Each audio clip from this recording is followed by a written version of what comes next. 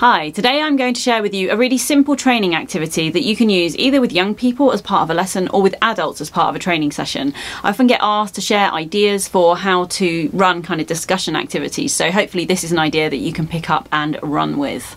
And it's called Opinion Corners. So the idea here is basically lots of the kinds of topics that I often will be encouraging you to talk about with your colleagues or with your students are topics where there's not an easy yes, no, right, wrong answer, but rather something where we're looking to generate discussion and opinion. So with Opinion Corners, what we do is we take a question, essentially, one that is going to divide opinion, and we make the four corners of the room, don't do this in a round room, it would be rubbish, we make the four corners into the room the place for different opinions. So one will be strongly agree, one will be agree, one will be disagree, and one will be strongly disagree. And we can put a sign up in those corners if you're feeling fancy, and then we just ask the question. So for example, you might say, I don't know, self-harm is attention seeking, and then the people you're working with go to the corner that represents their view on this. Then you would go to each corner and talk to the people in that corner as part of a group discussion, and ask them why they're stood in that corner. And during that discussion point, other people might choose to change which corner they're stood in based on what they've heard. And how you can really make this activity kind of really work and really generate some great discussion is if people choose to move between corners based on something they've heard, asking the people who are moving, oh, I'd really be interested to hear why you've changed your opinion. What was it you heard that changed your mind?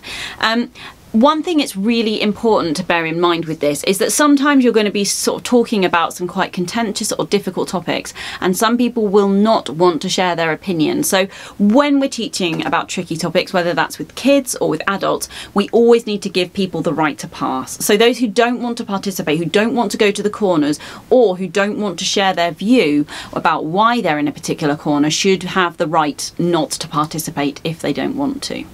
So it's a super simple activity you can just keep up your sleeve. I just have it kind of to bear in mind. Lots and lots of the stuff I do is really simple and discussion based, but every now and then I find that, you know, things are beginning to get a little bit sleepy and I want to get people on their feet, and Opinion Corners is a really, really quick and easy way of doing that. If nothing else, it gets people up, gets them moving, gets them thinking, and makes them actually actively involved with the question in hand. So maybe give it a go and let me know how you find it. I'd love to know whether you find this activity helpful, and also whether you would like me to create more videos like this in the future, so not specifically about mental health but about how to train and teach about it with training activities and that kind of thing. If you'd find it helpful, please do leave a comment down below. Also, if there's a training or teaching activity that you found really helpful in the past, please leave that in a comment down below too, because I'd love to hear about it and I know other people read the comments too. Thank you so much for watching, and until next time, stay safe, take care, and be kind to yourselves. And don't forget to subscribe if you'd like to see my new videos every Tuesday and Friday. Bye!